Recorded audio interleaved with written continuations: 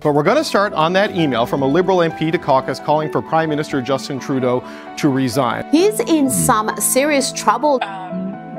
There is a loss of control inside the Liberal Party. This is, as you say, the first time we've had from within the Liberal caucus an expression of the idea that the Prime Minister needs to go. Tonight, a new call for Prime Minister Justin Trudeau to step down. Our next story is about Justin Trudeau. Things aren't going too well for his party. Justin Trudeau, the neo-Marxist Ken doll, as I call him. A new call for Trudeau to resign. I think the party is over for Justin Trudeau. Is this the end for Trudeau? Both friends and enemies of Justin Trudeau say time may have run out. This has now raised doubts about Trudeau's leadership.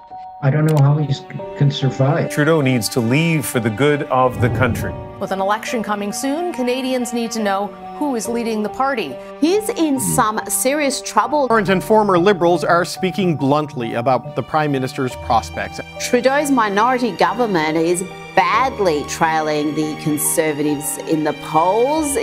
It's very hard to find a true thing he's ever said or a sincere thing he's ever said. There was no surprise that this government was in some trouble, was trailing in the polls. The man is entirely artifice. He's an utter bimbo.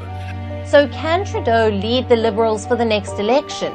A phrase that maybe one wouldn't use of a female politician these days, but I'm happy to use of Justin Trudeau. His approval ratings are at a record low of 28%. He's a himbo, I suppose.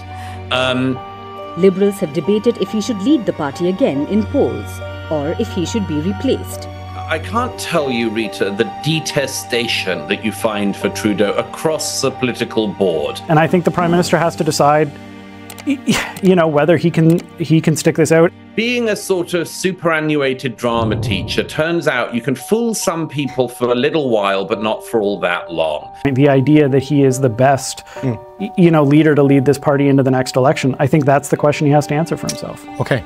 With an election coming soon, Canadians need to know who is leading the party. Everyone in Canada who wants to see through Justin Trudeau has seen through him. But some political analysts say his staying on would spell the party's doom. The first open push for a leadership change from inside the caucus. I don't think anyone will regret finally seeing the back of him. But we're going to start on that email from a Liberal MP to caucus calling for Prime Minister Justin Trudeau to resign. Liberal strategists, senior staff, and MPs Global News spoke to all agreed on one thing. There must be a change. For the future of our party and for the good of our country, we need new leadership and a new direction. The voters have spoken loud and clear. They want change. I agree. It's time for new leadership and new direction. It's time for new ideas, new energy, and a new leader. As for Trudeau's caucus, the first public sign of dissent has appeared. This is, as you say, the first time we've had from within the Liberal caucus an expression of the idea that the Prime Minister needs to go. So I think people are starting to freak out a little bit. I think that you've already seen last night or this morning Catherine McKenna's statement suggesting that she believes the Prime Minister should leave. Former Trudeau Cabinet Minister Catherine McKenna released a statement saying, in part, the Liberal Party isn't about one person. I've spoken to members of caucus over the last 24 hours who have told me that they're starting to lose their minds. Mr. Prime Minister, following the loss in Toronto, will you stay on as leader?